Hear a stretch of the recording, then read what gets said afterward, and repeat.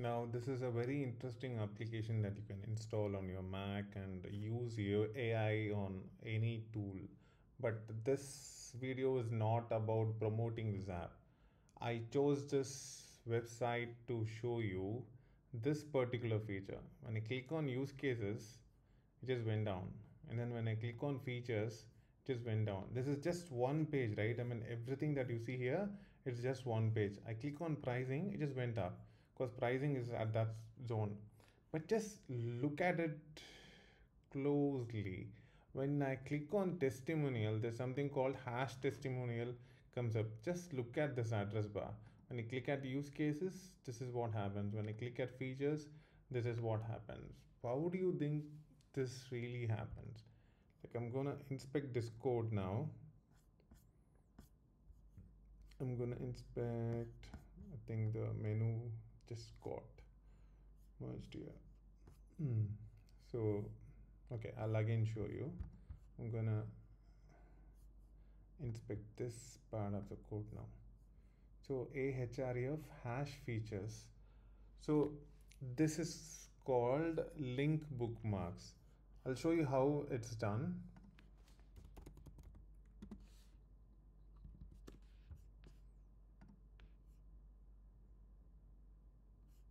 So this is the famous lorem ipsum content. This is nothing but gibberish.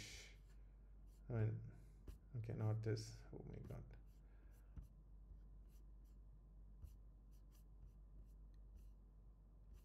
So lorem ipsum is nothing but a gibberish text that is used to fill content in website. Let's say you're planning a website, you don't know how to align that before the text comes in. So meanwhile, what you will do is you will just use the lorem ipsum content, which is something like this gibberish content. I'm not sure. Oh yeah. See, this is how it is. So this is pretty much lorem ipsum content, which is like a placeholder to test your web pages. Yeah, you could consider that. Now what I'm going to do is I'm copying this just to make this page a bit longer. I mean, like, take it to its bottom. So here tr just have a lorem ipsum content.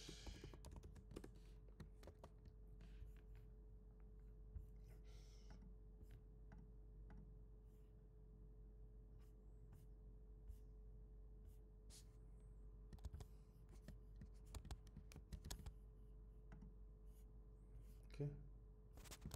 Okay. Let's add a pre-tag. Remember the pre-tag? Pre-tag is to make sure the content is same as in the editor. The content is even shorter here. So what I'll do is, for time being, just make the content longer.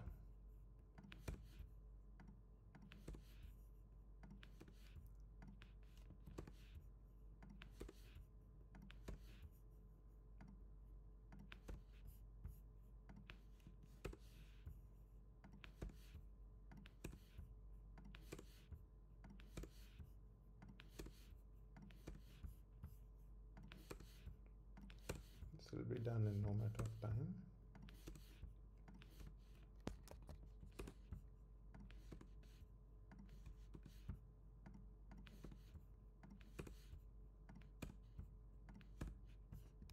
I think this should be enough. You see, now the page has become a bit more than we expected.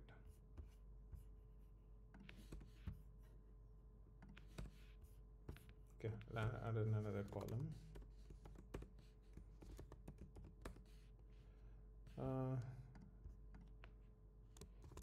This is where you need to take me. So I'm gonna give a ID to this. Let's say reach is ID. So ID is some text. You could even give a number. So any text, alphabet, hexadecimal should be fine. So what I'm going to do is I'm going to have a click, some place to click. Say I'll keep one next to, okay, better make call span 2 because I just have a single cell now. So I'm gonna have an anchor tag. href should be hash reach. Take me down. See, when I clicked here, this hash reach is what was approached. Like say see, this is the, so it knows, the HTML knows, the browser knows that so it knows that there is a ID called reach. Now when you click at it, you know that the location it has to go to is the place where this ID called reach is. So that's how it's done. Let's say you have a different HTML page. So there you have to take it to a particular zone. Then what you need to do is you have to mention that HTML's name and then that ID, whatever ID is in that page. Now I know we have a sample here. The sample is a bit small. Why not make it big like this, like our lorem ipsum content? Let me add that here.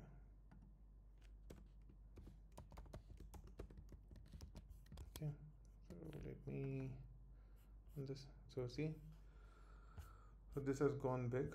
Like, let me add a ID in the middle of lorem ipsum. So let me add a div.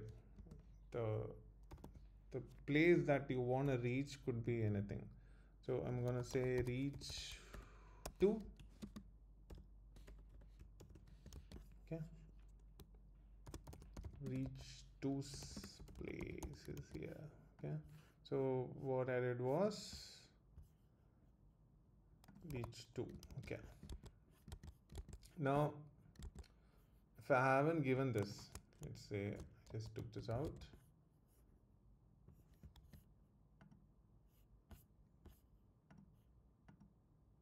It just took me to sample.html, but to the top page is loaded.